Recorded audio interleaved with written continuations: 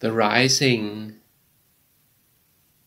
Welcome, good day, and hello to Silent Time, the opportunity to think on what is really important in life. Usually a big fuss is made if someone is rising up on a next level. For example, if someone in the career gets to a higher level, might get new status symbols, might be celebrated, a big speech might be given, and so on.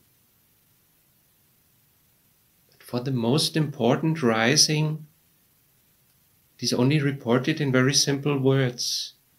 Jesus, after he had lived on this earth in human form, after he had sacrificed himself, had been raised from the dead, finally he went back into heaven, rising up to heaven, taking the throne next to God.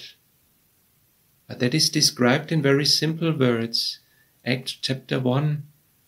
He was taken up to heaven as they watched him, and a cloud hid him from their sight.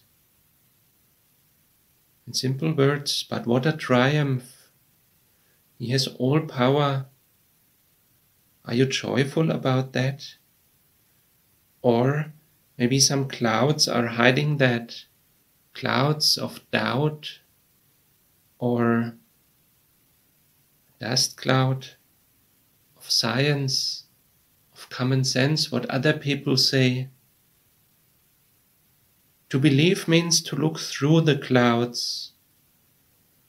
To believe is not a feeling, but it is to stay closely with the Lord, as He stays close with us. It's a relationship with Jesus. Do you know Him? Not only from teachings, but as a personal Lord. We can be joyful that He who has become our brother, our Savior, at the same time also is filled with power, with might, next to God, together with Him in one, to be the ruler of the world, of all the universe. God is the creator of all that is, seen and unseen. And He also wants to help us. We do not deserve to enter His kingdom. We do not deserve to go there. We have no right and no way.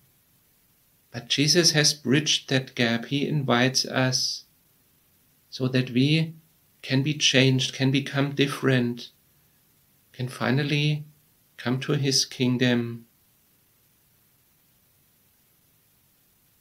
Acts chapter 1.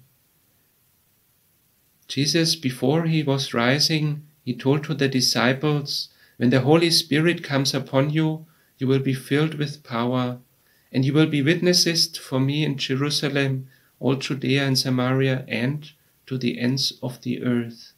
After saying this, He was taken up to heaven as they watched Him, and a cloud hid Him from their sight. Let's pray.